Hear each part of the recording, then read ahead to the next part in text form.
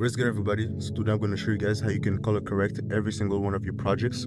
It can work on videos, visualizers, or even pictures. So with no further ado, let's get into it. So first thing first, we're going to open After Effects, and then what I'm going to do is simply import a PSD since I'm going to create a scene real quick. So I'm going to create a quick visualizer. So what I'm going to do is simply convert all of the layers into a 3D layer, just like that. Now I'm going to put it in 2 views mode to have a better overall look of my project. Now I'm going to select my background and I'm going to push it all the way to the back like that. Now I'm going to have to scale it up so it can fill up the frame. So I'm simply going to click on S and scale it up like that.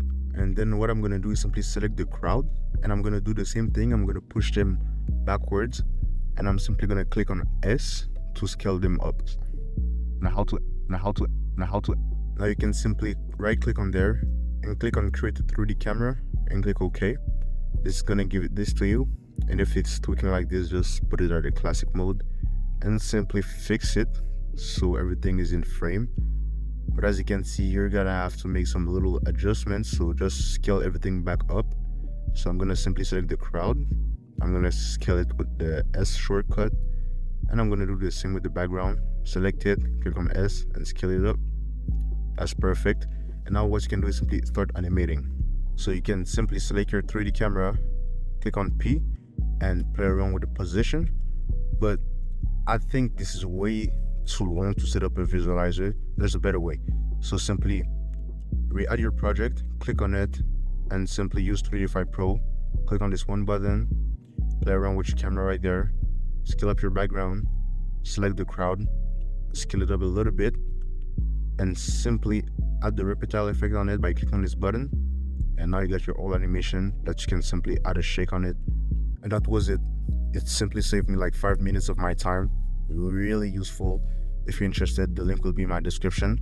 But now I'm simply gonna start animating the 3D camera and I'll get back to you boys once this is done. So now what I'm gonna do is simply start color correcting. So I wanna add some brightness and contrast to my scene, so just search for brightness and contrast. Put the brightness up and the contrast up like this. It's already looking better.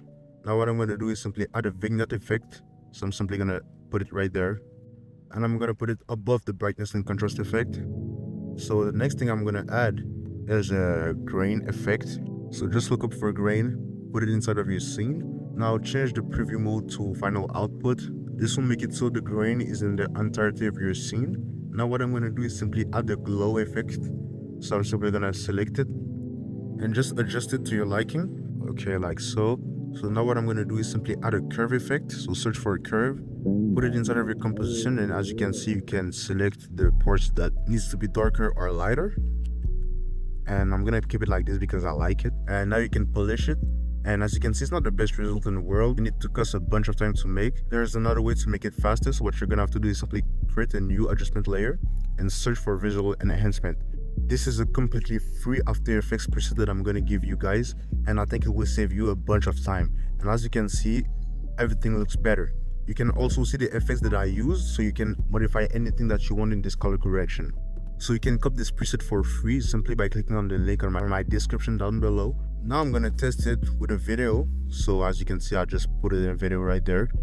Now I'm gonna scale it up so you can fill up the frame. And instead of adding an adjustment layer, I'm simply gonna put it right into the video. So as you can see, there's a huge difference. The quality even looks higher. The glow effects looks pretty decent for a preset that uses no plugins. Simply gonna show you the difference between my preset and without it. This is actually insane.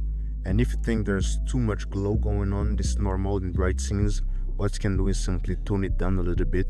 So you just scroll it down until you see the glow effect, and you can simply play around with the setting to put it down.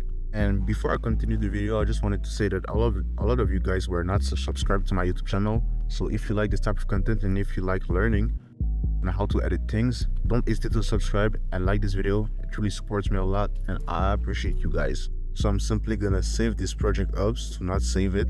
This is a good reflex to have, by the way. Always click on Ctrl S to not lose any projects that you're working on. The video is finally over. I hope you guys liked the video. I hope it was helpful. If it was, don't hesitate to leave a like, subscribe to my YouTube channel, and see you guys in another video.